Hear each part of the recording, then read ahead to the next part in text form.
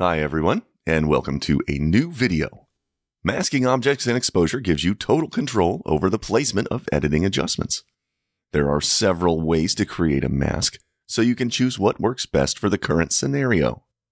We are using Exposure, our advanced photo editing and organizing application in this tutorial. You can download the demo of Exposure free from our website if you don't already own a copy. The Polygon tool is a great option for any selections you make, because it can easily be refined at any time. Other tools are faster in certain scenarios, such as selecting an object with a complex outline. However, the other tools don't have the same level of refinement polygons do once the selection is made. Converting the selection into a polygon essentially gives you the best of both worlds.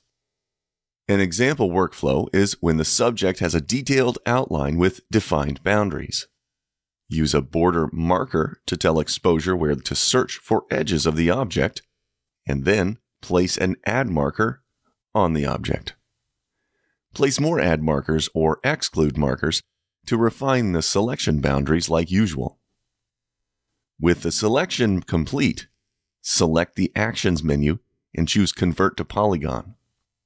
Notice all of the markers you used to create the selection have been merged into one detailed polygon.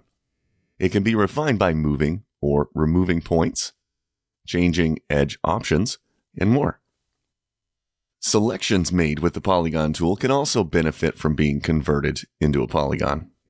If you use the Polygon tool in freehand mode by holding Alt, this does not place points along the edge.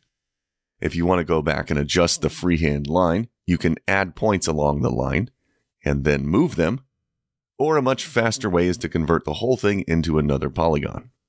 This adds loads of vertices that you can control to make the selection just right. The Lasso tool converts into a polygon when you create the selection. You may also need to add markers to clean up the edges where the lasso selected too much or too little. Once the selection is refined, you can convert that into a polygon. This will condense all of the active selection tools into a single polygon that's easy to revisit and adjust if needed. As you can see, converting selections into polygons is a great way to take command over masking and exposure. That completes this demonstration on converting selections into polygons with Exposure. Thanks for watching. You can learn more about Exposure over on our website, exposure.software.